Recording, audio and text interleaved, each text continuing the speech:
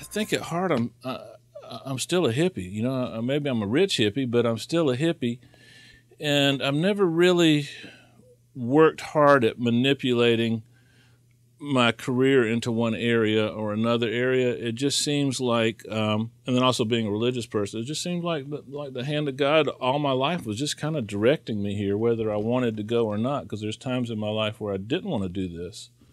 I wanted to still be on stage playing.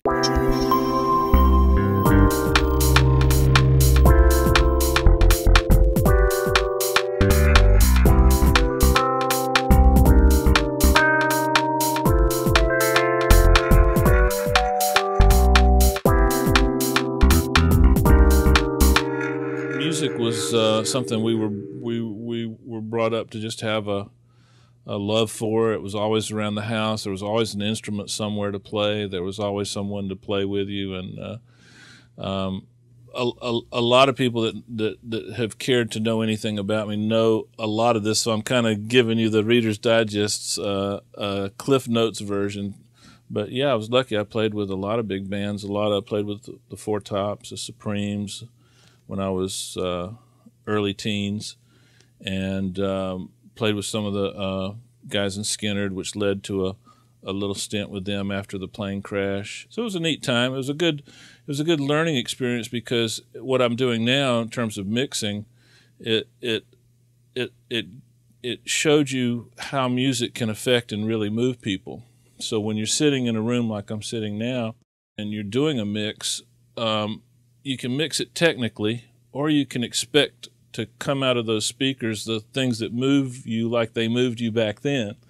And that's a good goal when you're mixing. And one of the things I like about Waves plugins is it gives you that ability to go beyond and transcend what you're given, and to actually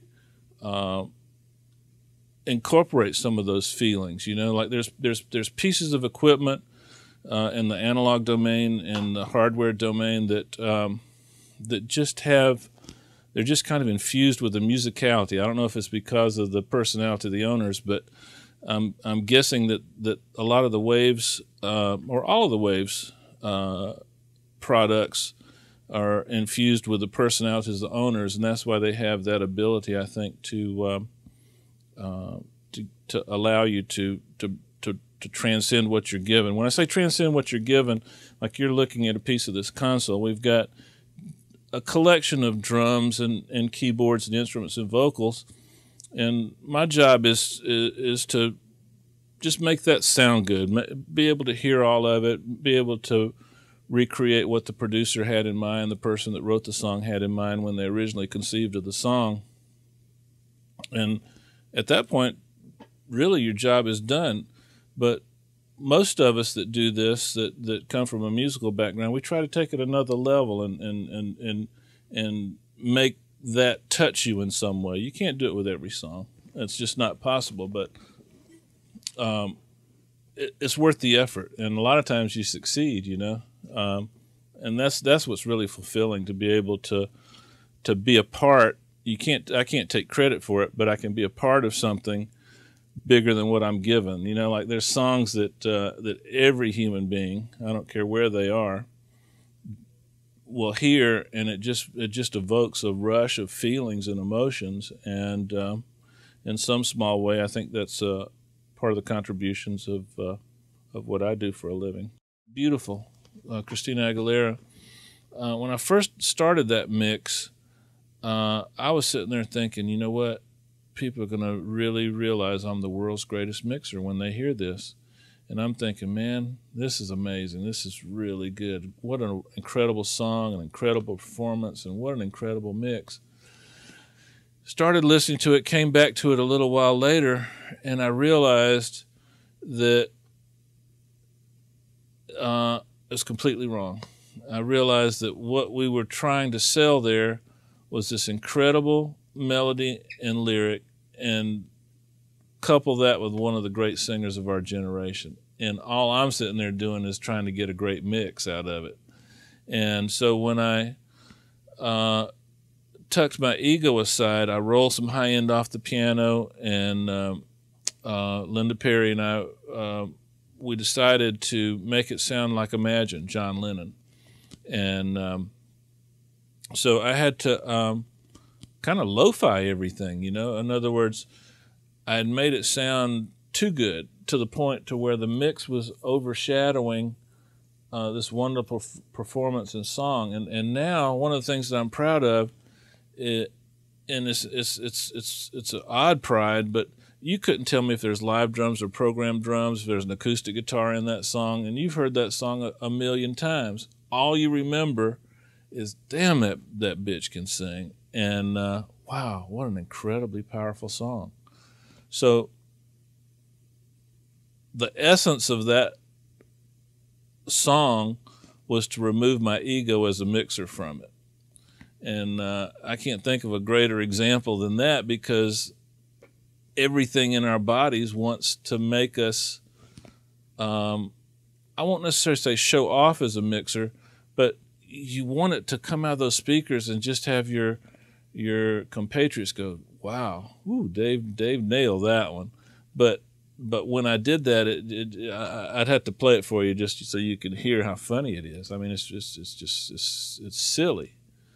But how many times do we do that in a creative domain where our egos force us to inflict our own personalities onto something which actually need nothing. They were, you know, they're great the way they are. And that's the biggest stumbling block I see. It's a difficult time to break into the industry, but I can highly recommend my job. If you want no life, if you want no social life, if you want your dog to bark at you because you're a total stranger when you come home at night, and your child to ask her mother, who's this guy hanging out this weekend with us?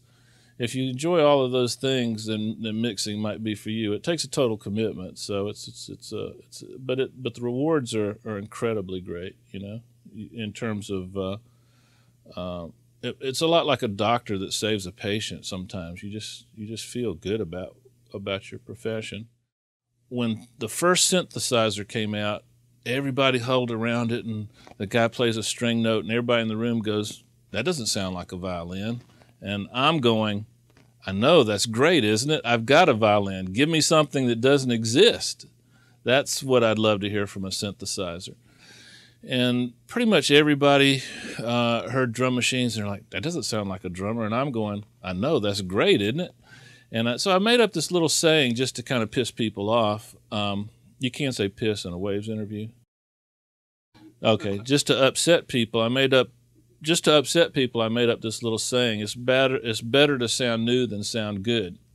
And what that means is, if everybody on the radio's got live strings and real drummers, come in there with a synthesizer and a drum machine, and you're going to take the radio over, which is basically what happened.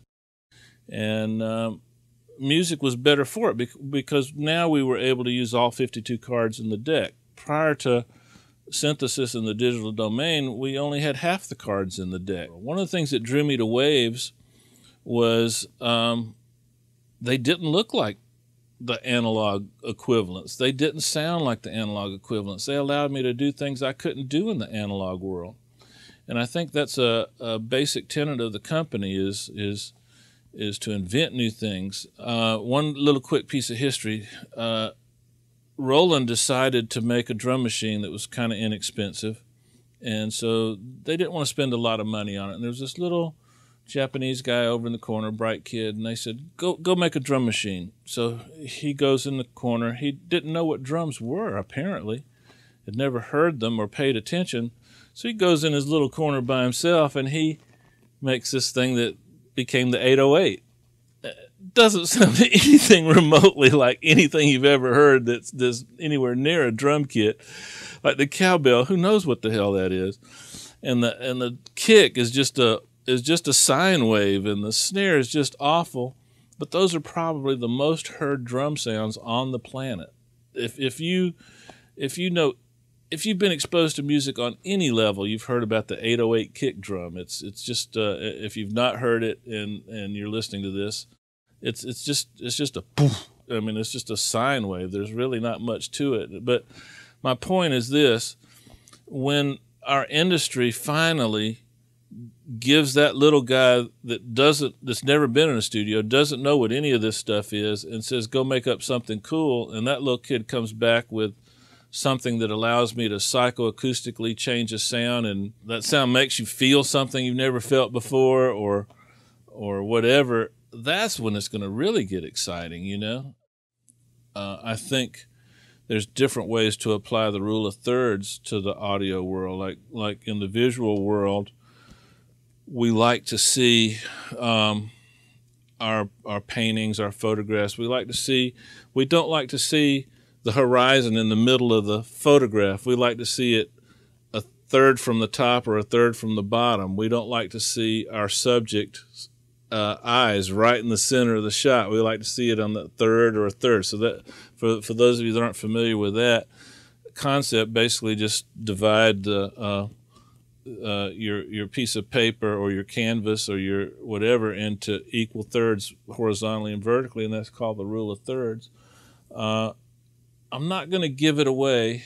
Let's leave something for you guys to figure out yourselves, but figure out how that applies to the audio world, mixing world. Find my email address on the internet and email me. Let's get a discussion going about that, because I think that's a good thing to explore. And I think if I give you the secret right off the bat, what's the point? You know, I might as well just drop by your house and do your mixes for you. If you look at the history of creativity in any genre, whether it be music or painting or ceramics, ideas seem to grow quicker than the physical technology to produce them. And right now I think we've got a lot of ideas, but right now the technology hasn't quite gotten there for these new ideas to manifest themselves. And I think we're on the verge in the next 2 or 3 years of a really great musical explosion. And I think it'll be a little bit outside of what we consider the current business model now. And I want to be ready for that, because I can't wait for that. That's going to be a wonderful time. It's going to be heavily plug-in driven, DAW driven. We talk about in the box. It's going to be seriously in the box, you know, and it might even be in the boxes. Who knows? Max Bass is just one of those plug-ins where there's not a lot of knobs, and actually there's a couple of knobs on there. I don't know what the hell they do, but I move them around and they sound good. But that's a very useful plug-in to. What I find a use I love about it is sometimes I'll get a bass part that's almost a sine wave. And what that means is there's not a lot of harmonic content. So you put it on your big speakers, and man, you're rattling everything in the room. You're going, wow, I've reached the pinnacle of low endness. And then you put it on your smaller speakers like the NS10s, and you cannot hear it at all. So imagine what's going to happen if that song gets played on TV. So up comes Max Bass. You can actually get that low sine wave to have a harmonic component that's in tune, that you can hear it on the small speakers. I use it a lot for that. So it gives you the best of both worlds. You're still fat and sine wavy on the big speakers like the producer conceived it, but when you go to the little speakers, you can still hear it. We've got this little joke that we use. We've got 2-track tape machines that we print to, although less now than before, and those have these little 3-inch speakers that are mono, that are just used as utilitarian, but sometimes we'll monitor through those speakers in mono just to see if our mix is going to sound good on TV.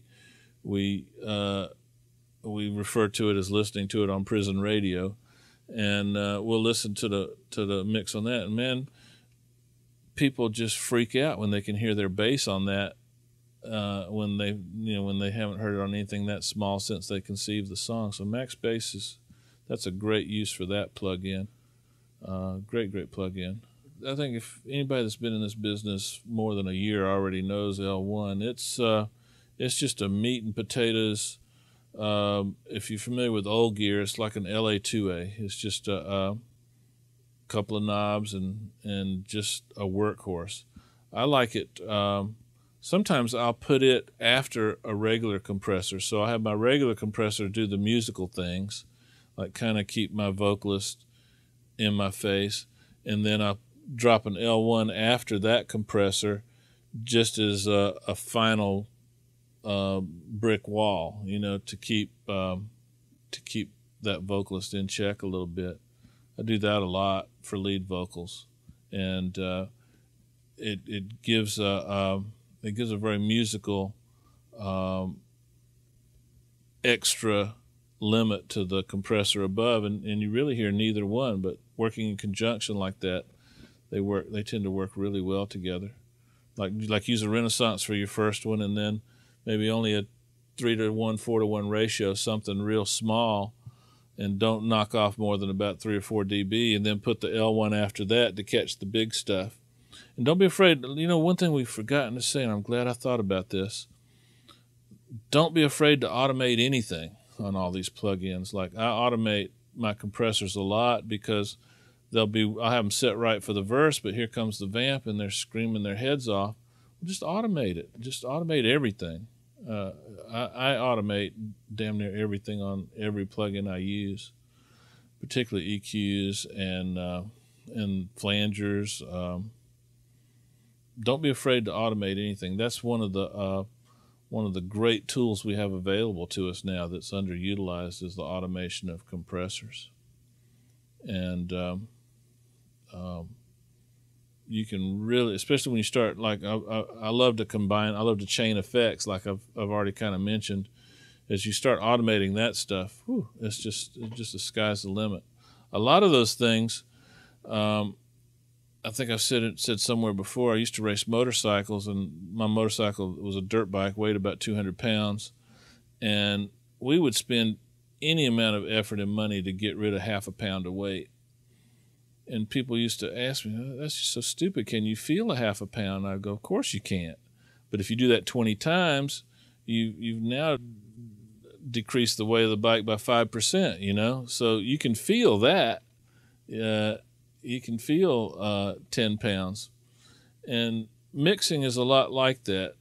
If you just do a little automation here, a little plug in there, you've only lost half a pound, and you're not going to feel that. But, man, you do that 40 or 50 times, and now you've got a significant difference in your mix. You've got a significant difference in the weight on that dirt bike.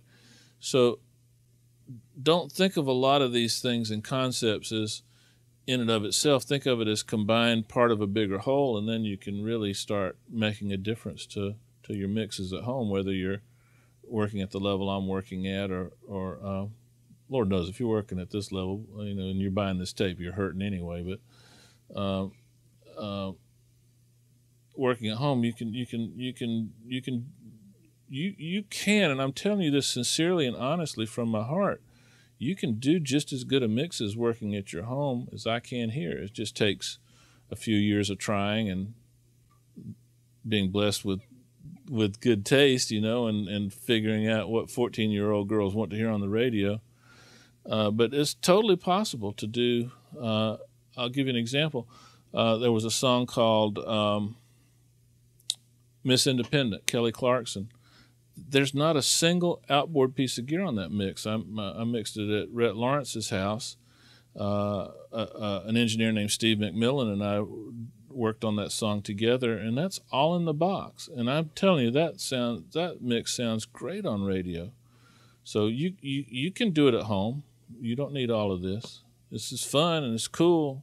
I'd much rather have it than not have it, but it can be done at home. It just takes an effort.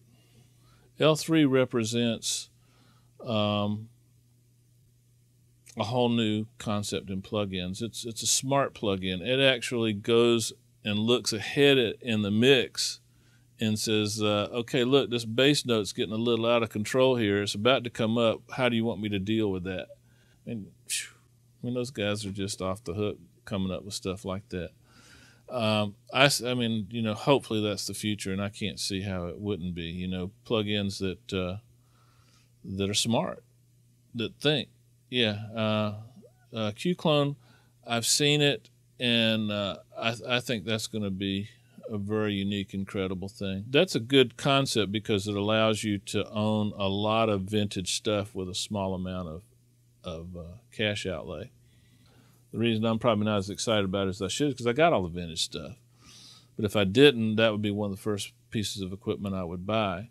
But the L3, that's just pure genius, and I think that represents the future of our industry. I mean, reverbs that can think, EQs that can think. In a way, if you automate the side chain on C1SC, you've got a smart plug-in, So it's just a matter of time before the guys at Waves, start doing more stuff like that because, like I say, I think that is the future. And in fact, I hoped it is. But yeah, that's an incredible plug-in. Something to keep in mind, there's two ways to listen to what I'm saying and what anyone says in terms of their opinions about music and how to create it and how to do it. You can listen to the specifics that they say and go and try those and apply those to your skill set. And that's cool, that's good. But when you hear interviews like this or read them, try to philosophically understand what caused that person to want to try that particular thing or do that and incorporate those in your skill set. Because it's music, we sometimes think that we can hear something and immediately apply it and immediately get the same results. That can be the case, but more often than not, you need to experiment. You need to try these things that you hear other engineers say, and it's not going to give you instant results the way it does us. It seems simple, and I'm not sure I can explain why that is. I just know when I was learning and when I was coming along, there was a magazine called REP, Recording Engineer Producer. I would devour that thing, and I'd try everything these guys said, and my mixes still sucked. And so as you're listening to this and I'm saying particular things, think of it on two levels. Think of it as, okay, I'm going to go try that C1SC and let me see what it does. If it doesn't do exactly what you think it should do, don't give up. Keep working on it. And as you're working on it, you're going to find that not only will you be able to get it to do what I get it to do, but you'll do it better, and you'll take the whole process of mixing to another level. If you build your career solely based on what you read and hear, you're just going to be a carbon copy, and right now carbon copies aren't getting paid that much, nor are they really getting hired that much. So try to find a spot within the industry that's uniquely you, uniquely yourself, and you'll go through what I went through. There'll be times when early part of your career people go, man, I need you to do a mix. Can you make it sound like, and then plug in flavor of the month mixer. That used to torture me. Now people ask me to sound like myself, which sometimes is an equal torture, but try to find a spot within the industry where the competition isn't as great and start there.